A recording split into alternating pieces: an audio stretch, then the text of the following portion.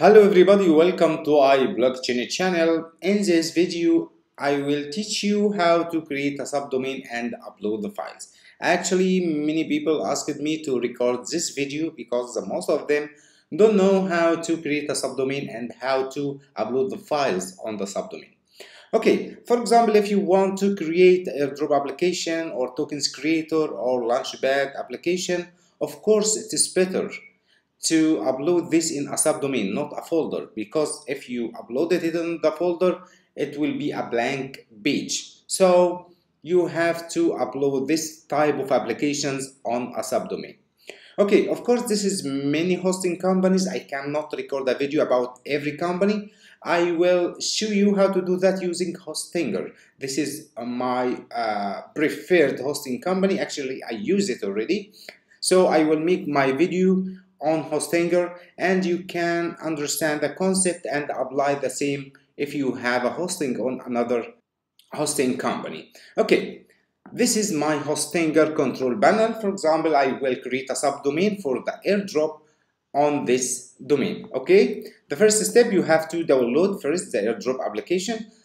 Just click download now from 0xfactory.com and click download now. You will download the file airdrop-ui.zip.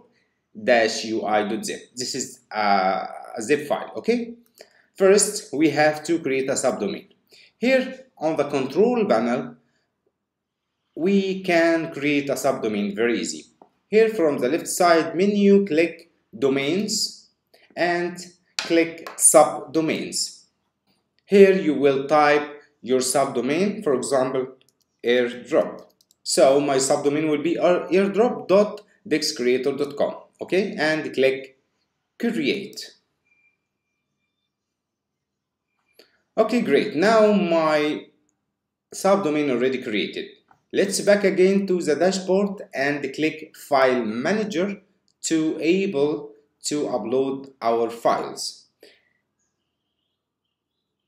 Here in the File Manager, click public_html. This is the main folder of the hosting. You will find here a new folder called airdrop. This is your subdomain folder. Double click to this folder. You will find here a default page. Just remove this. We don't want this page, this file. Okay, now we have to upload our airdrop application.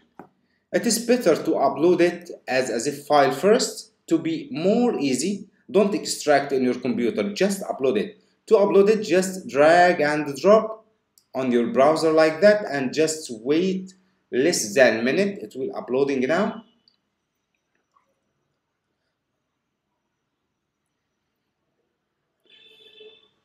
After the file uploaded, you will see it here as a zip file.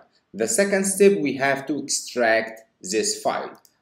Just right click and click extract. And here type dot. Dot means we want to extract this folder on the same position. So click extract. Now our folder or our file already extracted to airdrop UI folder. Okay, the last step, we have to get out the files inside this folder to be here on the main airdrop folder.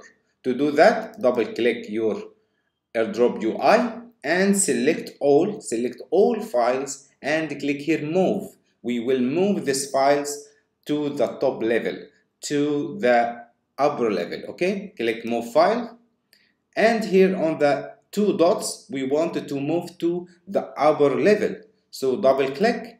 Now we will move this to public_html/airdrop, the airdrop folder. This is our subdomain folder, and click move. Now already the files, all the files moved out to be directly located on the airdrop folder.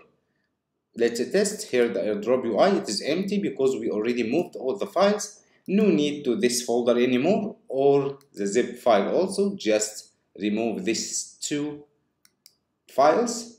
Now our airdrop files already uploaded to our subdomain. I hope this video is useful for you, and thanks for watching and goodbye.